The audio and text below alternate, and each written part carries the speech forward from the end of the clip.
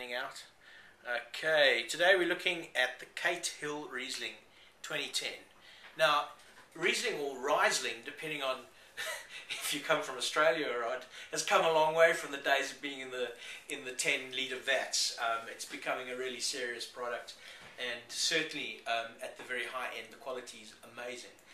We're looking at today a wine that's retailing a little bit above Jeff Grossett's level here in Singapore. So the Polish Hill, for example, is about $52. It's about $56 retail here in Singapore. So it's going to have to bring its A game. It's interesting, though, the whole thing about cool climate is becoming a national obsession in Australia. Cool climate is the flavour du jour. This one won, wow, it's a nice nose. This one won the Canberra Cool Climate Award trophy, and also won the best Riesling in the same competition. So it's definitely got some cred. James Holiday gives it 96, which is up there. So just back to that nose. You're getting classic green apple, some sort of citrus, maybe like that kaffir lime citrus kind of nose. There's also like a really seductive creaminess in the nose, which I don't normally look for in Riesling. Normally it's all about acid, energy, etc. And this one has something else as well going on it, which is really quite unique and definitely makes you want to taste.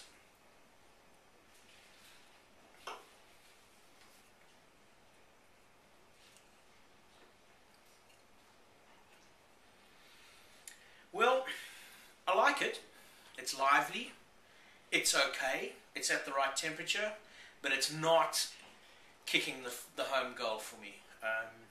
There's good length, there's good body. There's nothing wrong with it, but I'm not getting the 96, if that's worth anything at all in terms of my understanding of it. It's a good wine. It's a little bit of alcohol burn at the end, which I wasn't expecting to find. It's probably going to be about 12.5% alcohol. Let's have a little look. 12% alcohol. Don't know why I'm getting so much fire.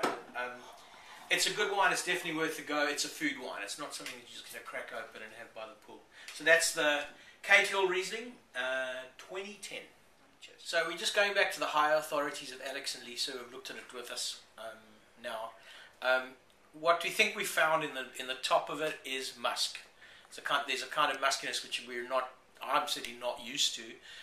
We also found some banana in the top notes of the nose. So there's a lot of interesting things going on, but final analysis, the balance is right. There's you know, the form, the angle, everything about the wine is great, but I'm missing I'm missing an energy in the wine, and that might just because I'm looking for a certain style of Riesling, but there's something in it that's very, very different from almost any other Riesling I can think of that I've had recently out of Oz or New Zealand for that matter. So interesting one. Cheers.